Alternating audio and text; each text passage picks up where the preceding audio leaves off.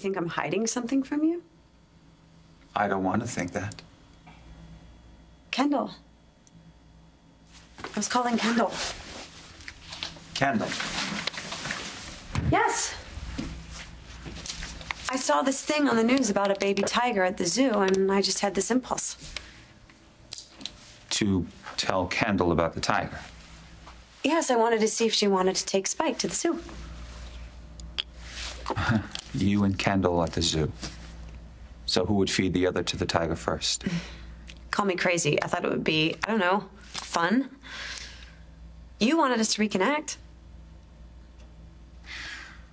Why did you hang up so abruptly when I walked in?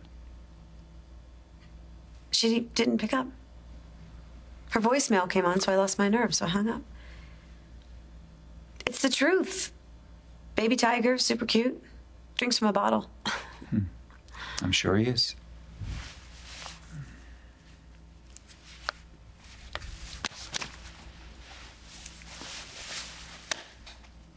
Check my call log. Go ahead. It's all right. I'm glad you're reaching out to Kendall.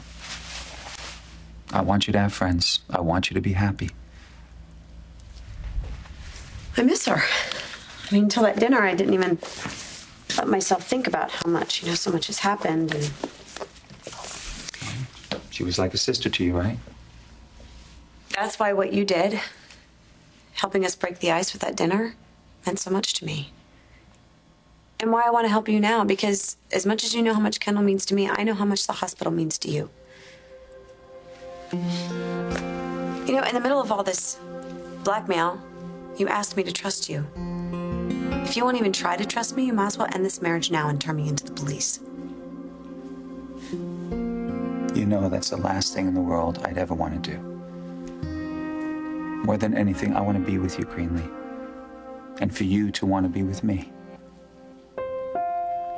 Come on. Take me to breakfast. We can read the paper and eat Eggs Benedict like an old married couple. Then we can go check out the tiger at the zoo together if you want.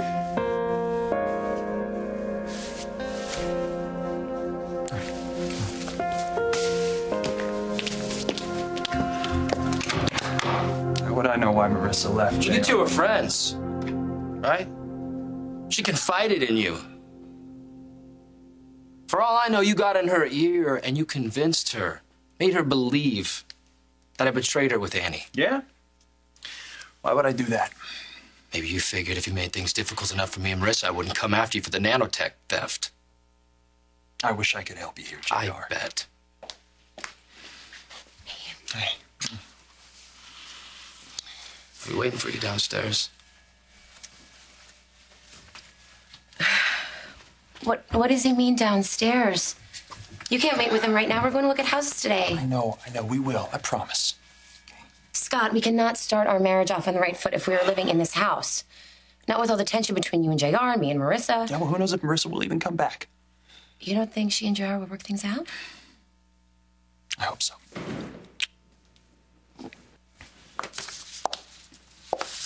Marissa. I came to see AJ. Well, the Conways took him and Kevin to the park for the day. Okay. Wait. We can't save our marriage if you keep running away. Don't you want to move past what happened? I'm just not sure if we can. Okay, you saw me and Annie together. And I know what you thought, but you also told me that you believed that nothing happened that night.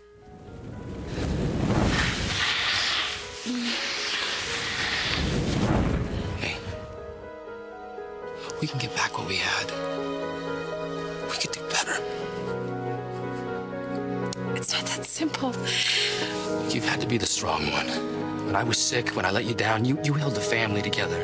Allow me to be the strong one. Let me show you what you've always shown me. Love and loyalty and faithfulness. Okay, stop, JR. Just stop, please. I just can't do this.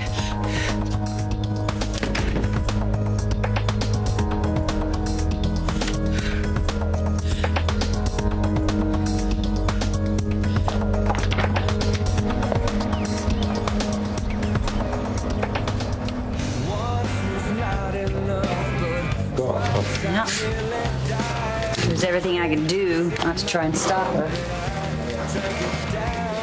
Went back to him, huh? Well, I told her to do what she needed to do. Well, I was really hoping that she would cut her losses this time. Yeah, she'll come around. She'll wake up. It's already started to. Excuse me.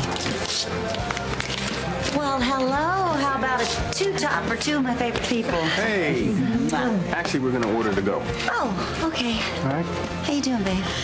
Well, I can see your smiling face. The day's young. You keep the faith.